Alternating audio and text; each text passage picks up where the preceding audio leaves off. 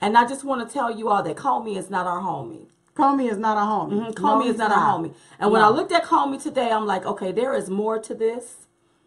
And I hope you all see what I see. And I don't like throwing people under the bus. But Comey worked for Obama. Yes. So he has a connection to President Obama. And he has a connection to Hillary Clinton's campaign. Right. And Hillary Clinton. Right. There is a connection there. And with him being over the investigation of her emails, he should have recused himself. Absolutely. He because he had that tie. That's right. That's right. Now let's break this down. So when I was looking at these hearings, the one thing they said is the president cannot order a wiretap. That's what they said. Yeah. They said that. And my theory is this: if the president can't order it, who can? Because the truth is that President Trump was surveilled. Yes. So who ordered that? Right. You got what I'm saying? Right. Okay. Who ordered it? Who ordered that? Okay. Now, how is it? Okay, let me go back to this story right here. There was an article you all that came out maybe about a couple of weeks ago, and the media never talked about this here. Right. The FBI director pressed on an agreement with the Trump dossier. Okay. Now, according to the Daily Caller, the FBI agreement to pay the author of an unsubstantiated dossier on Donald Trump while he was working for an opposition research firm tied to Hillary Clinton raises questions about the Bureau's independence from politics. Okay. So you got the FBI. Yeah. You got this one person. This one person was tied to this what?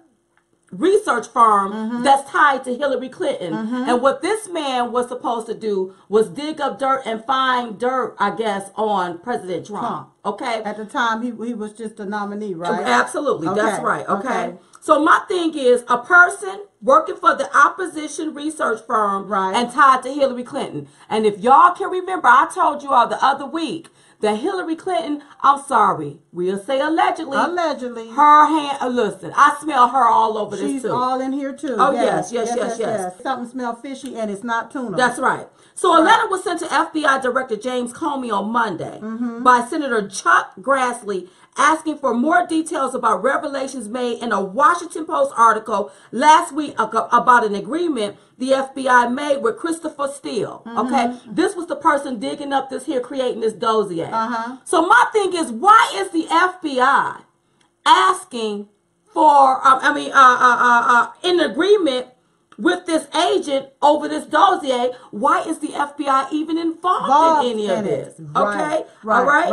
Okay. Go ahead. You finish. Well, all I was going to say is with everything that you're speaking of, and with everything that I heard Comey say today, everything transpired and started under the Obama administration. Under the Obama administration, that's right. And with this starting under the Obama administration, he have to get his daily briefings, intelligent briefings. Right. So with these different people being in these different positions, they have to give information and display information back to the president. Right. Okay. Right. To let him know. So that's why I said, if you remember, whenever we did a video on March the 8th, Obama Gate Part 2. Right. We talked about all of this.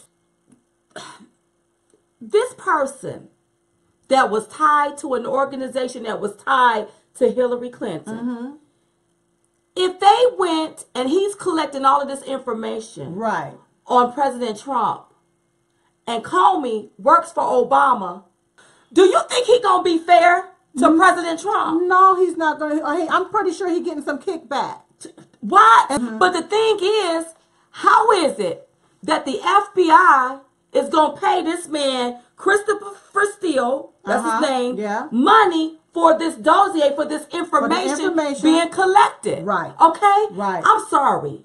Comey should have been fired. He should have even... Why? I'm just thinking... Listen, you all. Okay, let me tell y'all. This is my theory, my opinion. Yes. Allegedly. Allegedly, everything. But listen. Think about it this way, y'all. Remember when Comey came out, was it back in October, and he said that they had put Hillary Clinton back under investigation. Yes. I believe that was a distraction. Listen to me, you all.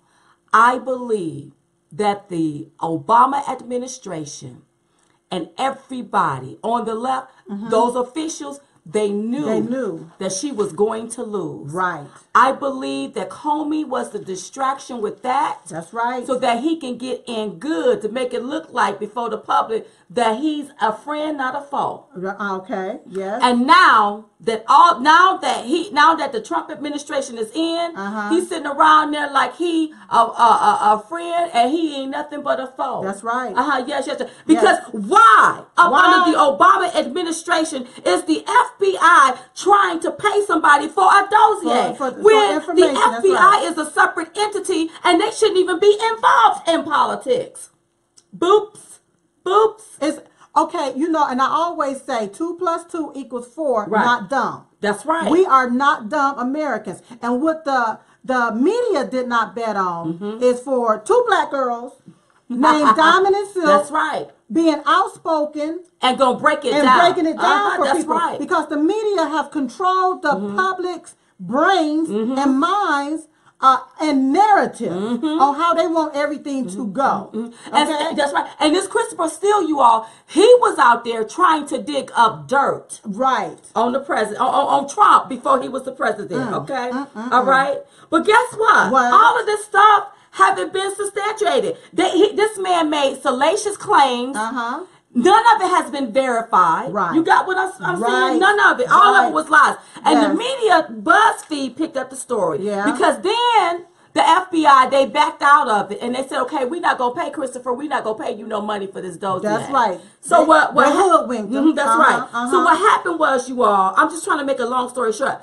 BuzzFeed picked up the story. Right. And then the rest of the media outlets, they ran with that story. They ran with that, which was a total lie, and they have no evidence to substantiate their claims. Okay? But remember what you said about what happened in June. That's right. The Obama administration filed a request with the Foreign Intelligence Service Court. That's what FISA means, FISA, to monitor communications involving Donald Trump and several advisors. Okay, then I found out, remember Mr. Manafort? Paul Manafort. And he came on the scene around what, May or June? Yes, because he was getting prepared for the delegates and all of that. We was in that battle. Counted up. And from my understanding, they had him under surveillance as well. So when he came on the scene, okay, they now want to investigate everybody that's in connection with President Trump. The Obama administration. Okay, so wait a minute. First of all, would you break down to our audience what is wiretapping? Okay. Because let's break it down. Because they want to fussy around with words. Yes. And make it. Tell them what that means. Okay. The definition of wiretap is an act of using a listening device to conduct surveillance, typically over a phone line, using a listening device to conduct surveillance. And surveillance means a close observation of a person or group. Right. So here's my thing. Here's your thing. Now I heard Comey said, this is what I heard he said. Right. They looked carefully inside the FBI and the DOJ, looked at itself too, and found no information on Trump surveillance. But but listen to this.